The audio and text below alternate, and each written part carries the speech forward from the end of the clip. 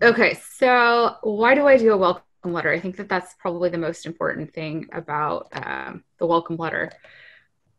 I send a welcome letter out usually the Friday before the class starts, and I teach accounting. So, as you can imagine, students are kind of petrified as soon as they have to enroll in an accounting class. Accounting 116A is my favorite class to teach, and it's also the scariest class because it is the first accounting course that students take as business majors. 99% of my students enrolling in this class are not accounting majors. So I want to start off letting them know that I am a person, that I'm on their side, that I'm here to help them succeed, and that I want them to engage with me, and that it's not just coming into a class that's already pre-made and nobody's there kind of guiding them along. So I start out with a welcome letter, and I send an email first, and I attach the welcome letter along with a syllabus.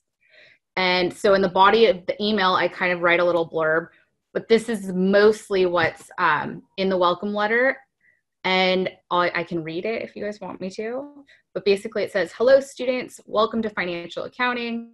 I'm Professor Lauren Wade, your financial accounting instructor. I'm reaching out to welcome you to financial accounting. And then I tell them the section number and what semester it is. I immediately put a picture of myself just to kind of show me. I'm humanizing the course immediately. I create this in Word just because I'm most familiar with it. I'm sure there's a better program for it. But that's the one I know best. And then I go into just a few items that they should know before they get started in the class. So the first thing that I put in here are the course dates. And basically this is when we start the course. This is when we end the course, and then when Canvas is actually opened. I learned that the hard way the first semester that I didn't include it because I didn't realize, or I forgot to tell them that they wouldn't be able to enter Canvas until the first day, and I got like 50 emails because I sent this out to 5 different classes.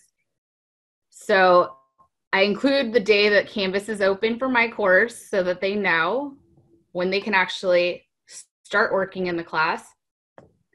And then I go through activities that they need to participate in during that first week so that they know the expectations that I have for them during that first week.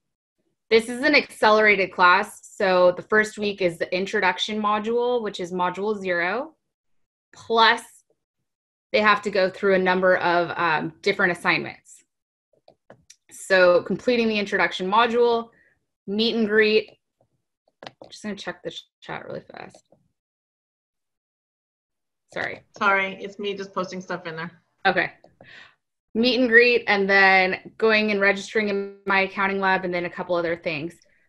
I put in there the due dates for each of these. So obviously each semester for each class, I have to update these items.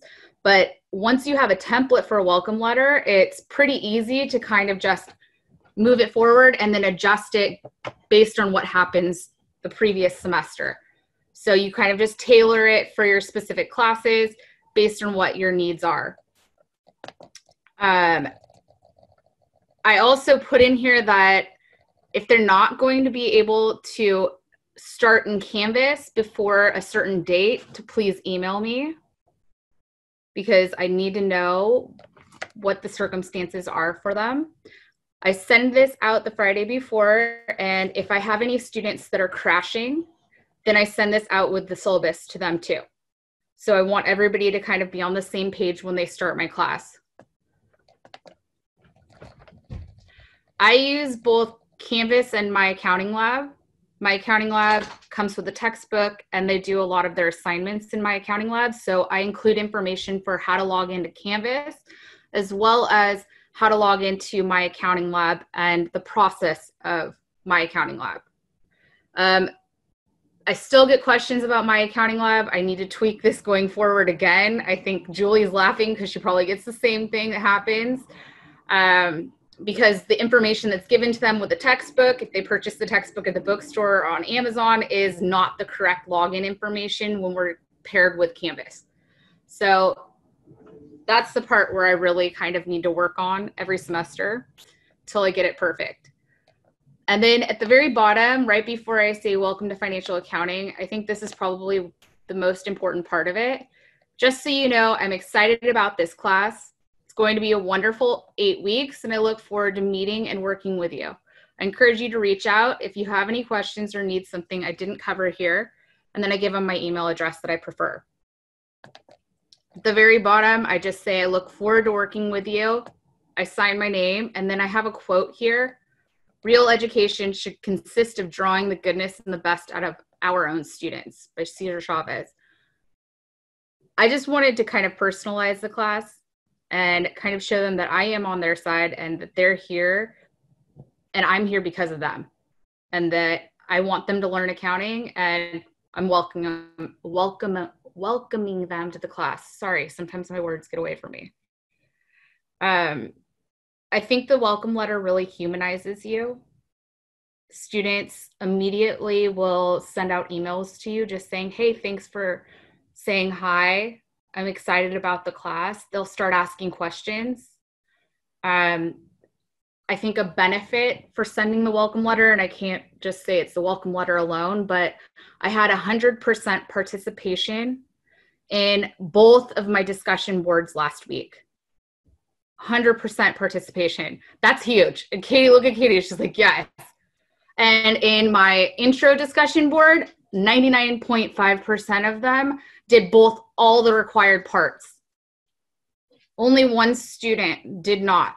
And another benefit is that I've only had one student drop, and that was because of extenuating circumstances related to his work. I think that sending a welcome letter has a huge benefit to keeping your students engaged in your class and knowing that you're with them in this journey of learning. So, any questions?